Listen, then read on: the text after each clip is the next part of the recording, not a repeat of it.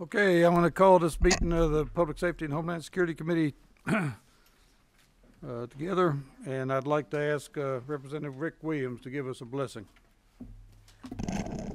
Thank you, Mr. Chairman. Let us bow our heads. Dear Lord, thank you again for another beautiful day.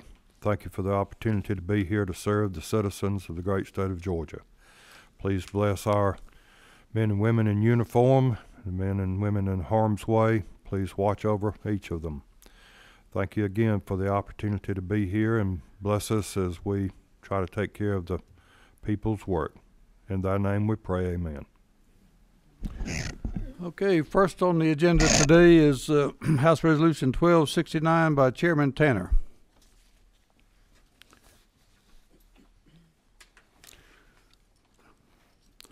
And I assume we're working off LC 392563. Okay. Thank you, Mr. Chairman, members of the committee.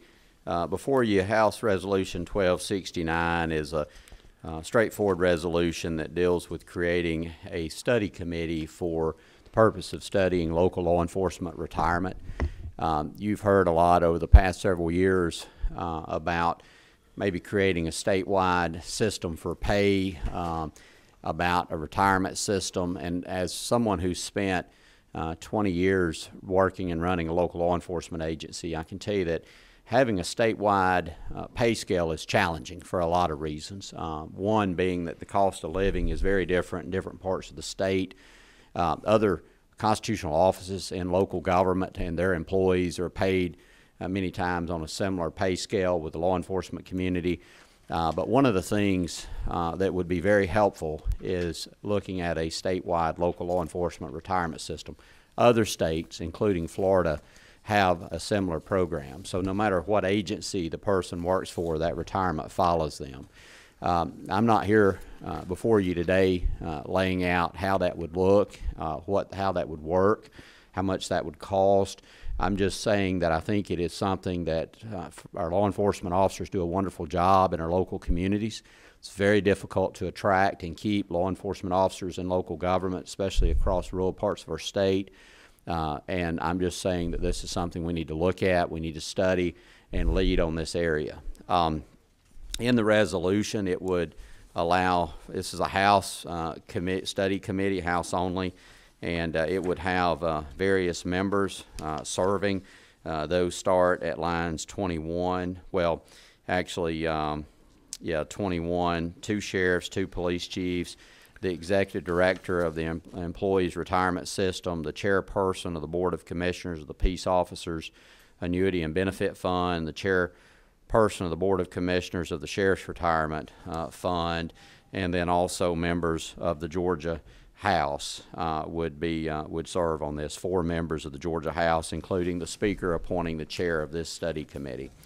I did get a call from GMA and asked that we consider placing a member of the Municipal Association or GMA, whether that be a mayor or a council member, and also ACCG on this study committee. I have no issue with that if this committee wanted to add that.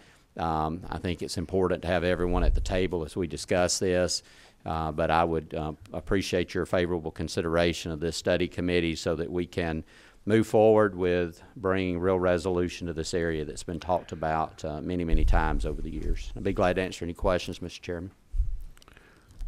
Number 19. Thank you, Mr. Chairman.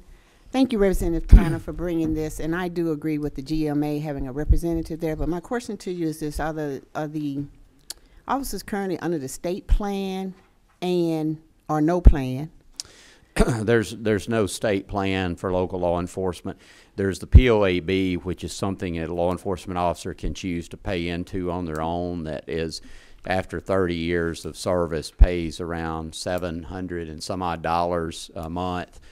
Retirement. That's meant to be a supplemental type retirement system that law enforcement officers, firefighters also have similar plans, but there's not a statewide law enforcement retirement plan now, no ma'am. One other further question, Mr. Chairman. Sure.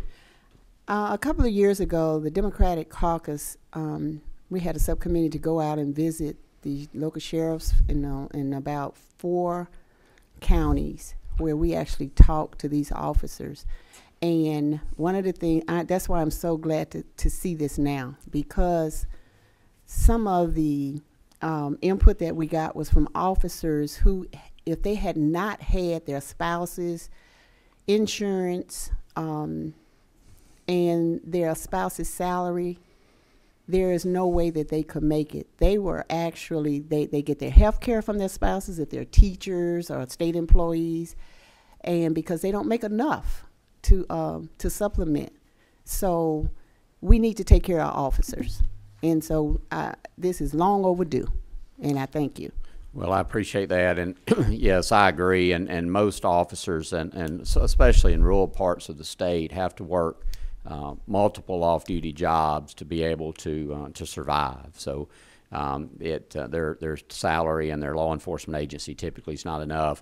I think that's why one of the things that attracted people many years ago to law enforcement was the good benefit package, retirement and insurance. Well, over the years, that's been eroded away. So I think if we can replace that with a good statewide local law enforcement retirement system, that will help attract and specifically keep officers in the system.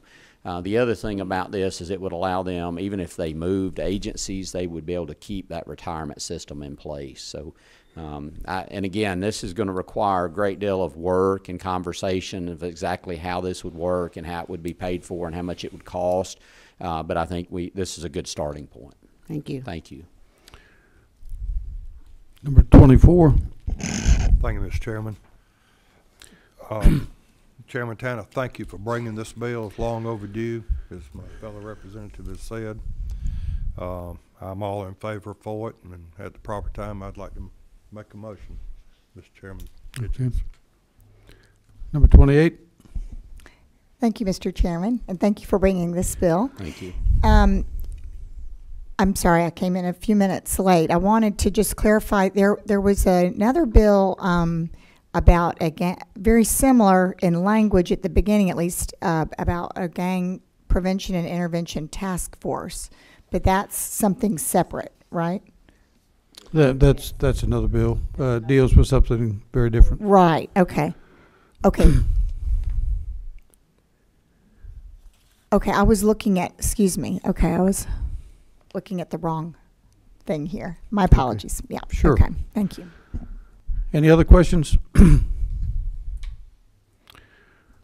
Well, I add my 2 cents. Having spent 43 years in law enforcement, I've I've got a good retirement since I worked for the state the whole time. But as I've traveled around the state and I've worked in many areas of the state, and I've sometimes it's beyond belief at the salaries that some local law enforcement officers receive, much less the erosion of benefits. And then many of them have no retirement. And a lot of people don't join the Peace Officers Annuity and Benefit Fund because they think it's too expensive when they first are hired. I didn't do it for years. I was on like 7 or 8 years before I joined, and because I thought it was too much. I mean, and when you're 22 years old, you don't think about being 60 or 65. But I've always followed what they do in Florida, particularly with regard to this retirement system. And, there you can work for a PD, go to the Sheriff's Department, go to the Highway Patrol or the Bureau of Investigation, and everything continues. You just continue to pay into it, and you get a benefit. Now, I'm very aware of how much financial liability it's going to be pretty significant, and I think it'll get pushed back for a while just based on that. But I'm glad to see that you put the gentleman from the Employees Retirement System on there, who very obviously has a better understanding than probably anybody else on there of the financial issues. But I think this is in times of diminished participants in law enforcement. I mean, most agencies, you see the signs now for the State Patrol up and down the road. When I came on the State Patrol in 1969, we had 31 positions in trooper school and 3,300 applications. Now they can't get enough applications for the and the benefits, even with the state agencies, have diminished greatly. I mean, I pay a couple $100 a month for health insurance for myself. When I came on, it was $18, and they paid for everything, $18 a month. Now I pay a couple hundred, and you know there's a deductible that's pretty significant. So it's hard to attract good people. And you know, I've always been of the philosophy you get what you pay for, and if you don't compensate people for good work, you know, you live with what you have. So I really appreciate you bringing this. It's very significant. Number 19. Mr. Chairman, is it appropriate now to do the amendment to add that? It'll be after we get a motion and a second. I'll open it up for questions, and you can make an amendment. Any further questions? Anybody in the audience care to speak to it? Yes, sir. Isn't this our guy from GMA?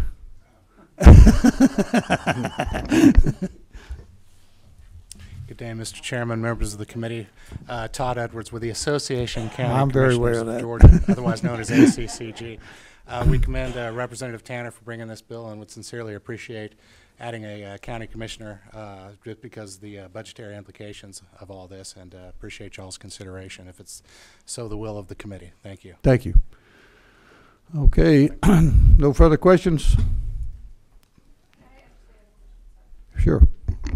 He just made a point to say county commissioner, but is that your preference versus a county administrator, or is there any limitation on that? Well, if you would put one county representative as suggested, I don't know that you want to say as named by ACCG, but either commissioner or administrator, however you'd feel comfortable doing that. And obviously, we don't make the ultimate decision on that. I believe in this bill, the House Speaker would, but if at least we could make a recommendation, that would be great. But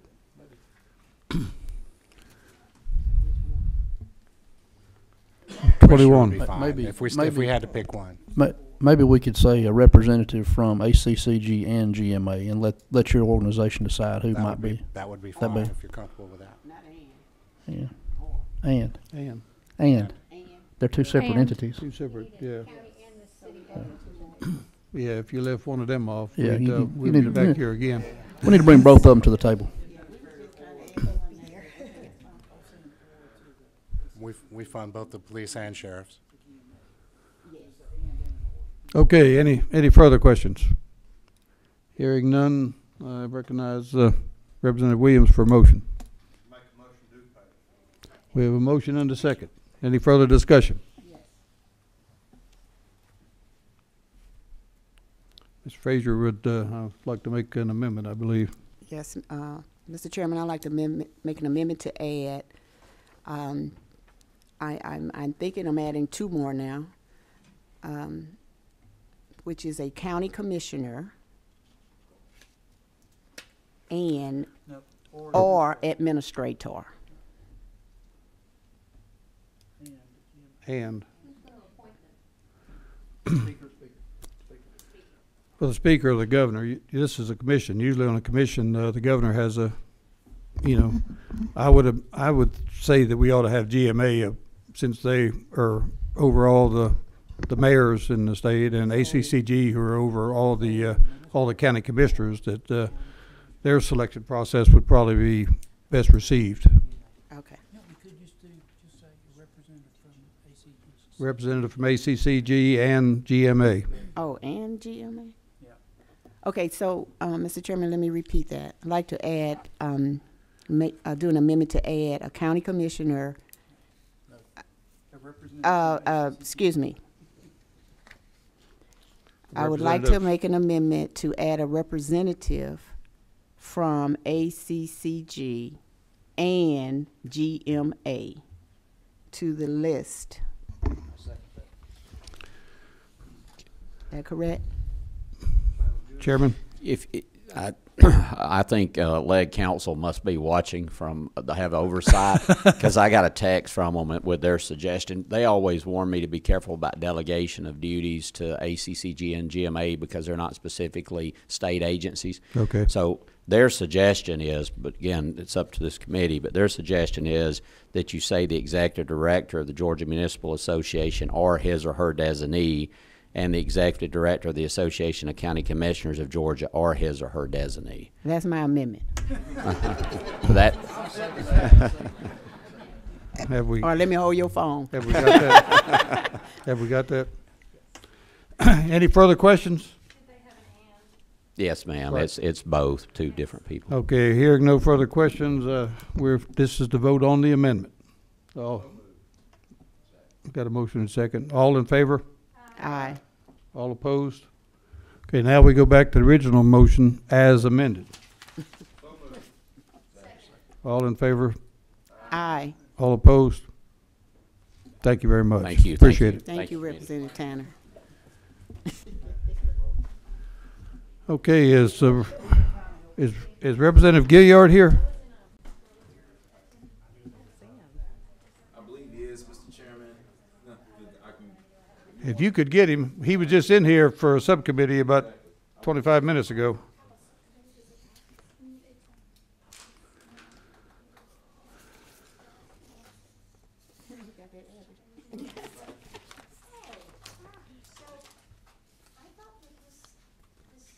You got one more.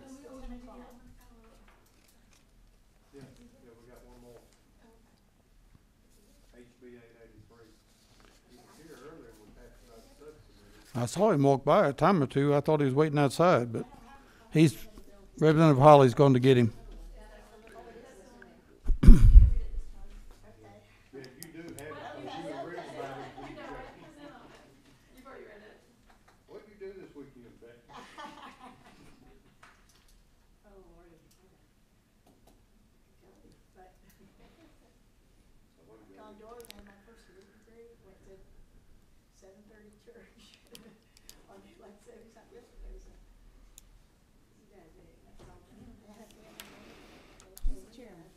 In this bill right here, you have 6 members who shall be educators or representatives of the community of social services with youth programs. Oh, there you go. They broke down. Governor, lieutenant governor, he's and speaker. downstairs, so he's coming right up.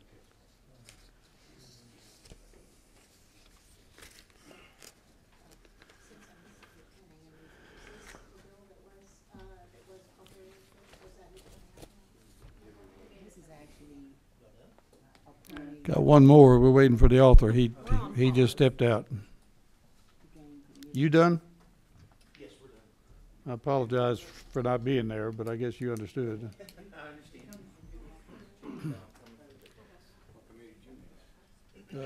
Convention Veterans Affairs.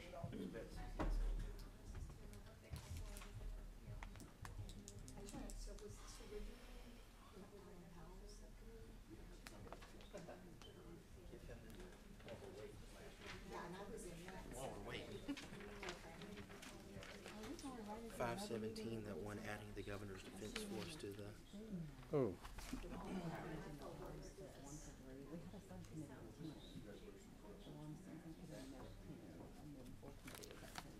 Thank you.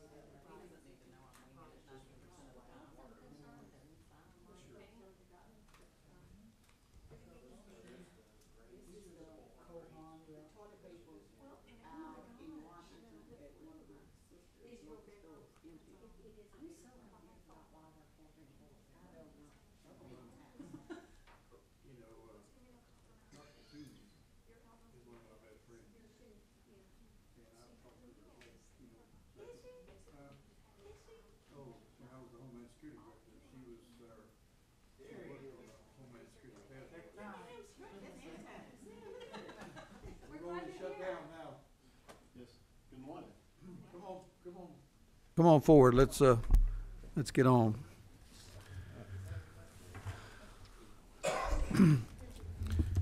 Okay, we got Representative Gilliard here on House Bill 883, the substitute for House Bill 883, LC 412464S. Is that correct? That is correct. Okay, your floor is yours. Mr. Chairman and this distinguished committee, good morning. Thank you for the opportunity to present this bill to you. It is a substitute of a original House Resolution 585, which was a study committee that we had for the issue of gangs, youth, and violence on last year. And traveling through all the cities, all across the state of Georgia, members of the Georgia Retail Association, the GBI, the Georgia Surf Association, the DAs, Georgia Police Association, the Boys Clubs of Georgia, Girls Clubs of Georgia, all the different organizations, 100 Black Men. We have tried to get a representation, a casual rate of as many organizations.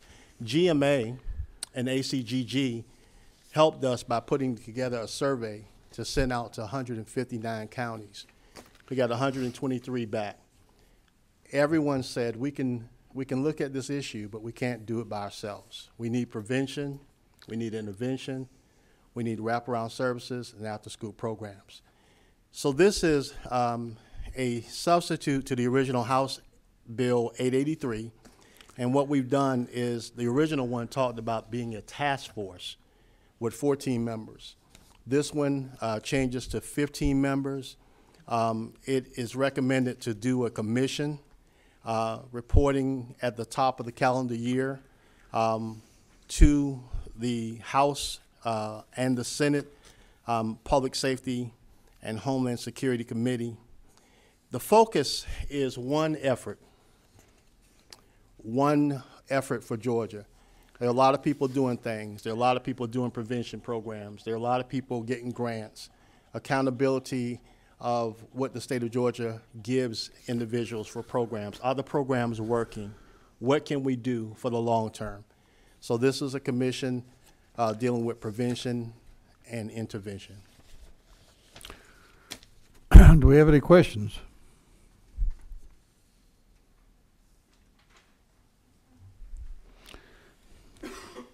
Well, I'll say a few words in support. I actually served on the gang committee with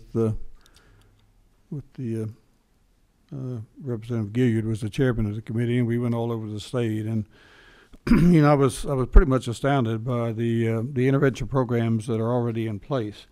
But what kind of disturbed me was that every area has a different group of people doing some type of intervention, and there doesn't seem to be any unity in how they go about it around the state. And I think this would be a great tool to do that, to have a commission and you know, try and wrap our arms around who's going to do what to who and how we're going to do it and how we're going to fund it. So you know, I applaud you for doing this, and I think it's you know, I've always worked on the other end of you know, putting people in jail that and I've never thought that was the best solution. You know, if we can prevent it up front and teach people to be good citizens in lieu of causing us consternation and ended up going to prison and then ruination of their lives too. It ruins a lot of lives. So I commend you for doing this, and I think it's a great opportunity to act now. Thank you, Mr. Chairman. Okay, we got some questions now. Number 19. Thank you, Mr. Chairman. Representative Gilliard, can you tell me exactly what the purpose of the commission is? I know you say that we got a lot of organizations out there. We're going to allocate funding for this commission for 2 years, I understand, by reading some of it's in the bill. But what is this commission going to do now once it's formed? Because is it going to go around to the 123 counties, I believe you said? Or are they all going to meet and work with this commission to help combat some of the gang violence? Or is anything set up yet? Well, what GMA did is we did a survey, and we did get 123 surveys back. We are going to continue to work with GMA by talking to the mayors and the county commissioners from the municipalities to ask for a buy-in. A lot of this is collaborative work, whether it is with the boys and girls clubs, et cetera. So this commission would kind of piece together who's doing what. One of the things that was said was we don't have any Saturday programs really collectively. A lot of after-school programs. Most municipalities have their community centers. So kind of find out who's doing what. If we have allocated any funds for anything, whether through our agencies of DHS, the superintendent of schools was on this committee, the commissioner of DJJ, what's working in those state agencies. So we're going to kind of look at what's there and see what's working. If some funding needs to be adjusted, there's opportunities also, you know, to track those 501c3s that are doing the work to see what we can do to hold them accountable also. Okay, thank you. Number 24. Thank you, Mr. Chairman. Thank you again for bringing this bill. On line 48, members shall serve without compensation, provided, however, that any legislative member shall receive the allowances authorized. So they'll get a per diem for travel, I guess. Right. But, Yes. Like a study committee. but at the proper time, I'd like to make a motion we approve, Mr. Chairman. Okay, we got one more question here. Number 28. Thank you, Mr. Chairman. This is the right one. This is the right one. Yes, you missed it. I was confused a little bit earlier. So thank you so much for bringing this bill. And just one more time, can you please tell me the difference between the task force and the commission? You know, originally when we wrote this, we wanted it to be a commission. Okay. For the stability and longevity, because we knew we didn't get in this overnight, and it is going to take, I think the representative was alluding to, do we still take it around the state? Do we still try to get more input? It's going to take that. And so also to have it kind of the jurisdiction of connected to the state of Georgia through the committee, through the House and the Senate, I thought was really important to give a report so that the commission could even be accountable, just not be a dormant commission. So the commission reports to that. Once Who does at it the- report at the to? top of the calendar year, giving the report, recommendations to the House and the Senate committee. Okay. All righty. Thank you. Thank you. The other part of that is it really comes under the jurisdiction of the governor, and that's why he has so many appointees here. I was the chairman of the Pipeline Study Commission about 5 years ago, and just to warn you up front, the governor's office is supposed to appoint somebody to write the recommendations and we didn't find that out till about 3 meetings in, so it was difficult to go back, and we did have somebody taking notes, but it's not like a study committee where the House provides you with somebody, so you need to make sure before you go in with that. But number 19. Thank you, Mr. Chairman. Actually, Mr. Chairman, my comment is to you. I know that you served on that study committee when you all went around the state. So what we're doing now is all of the information that you got from around the counties and all the many organizations that are out there doing work, gang violence work, out of that, we came back with this, which will now take you back out there to see how effective these organizations are in dealing with gang violence, because there's so many of them. And I know there's a lot of organizations out there trying to help. So actually, we're just trying to come back now and see what works under this commission. I just needed that Pretty clarity. much. I think what we were doing was seeking information about what was going on out there, and now we put together a commission to try and take that information and some more information that we're going to garner around the state and put something in place to try and deal with it effectively across the state, not just in 150 different municipalities and 159 different counties. But Mr. Chairman, we are not requiring these local counties to incur any cost or anything. Not Under at, this. not at this point, and I mean that's a matter for the legislature in future years when this thing is solidified and there's an effort to move forward. Then we go through the usual procedure we do with funding with appropriations. Okay, thank you.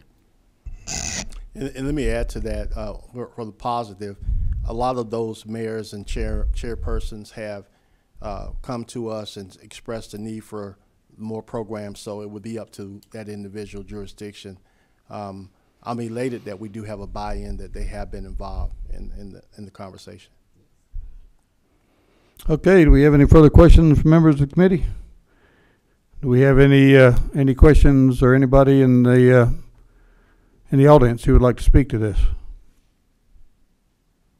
Hearing none, I assume we're ready to vote. Do we have a motion? Have a motion and a second. Any further discussion? All in favor signify by saying aye. Aye. All opposed? Off the rules.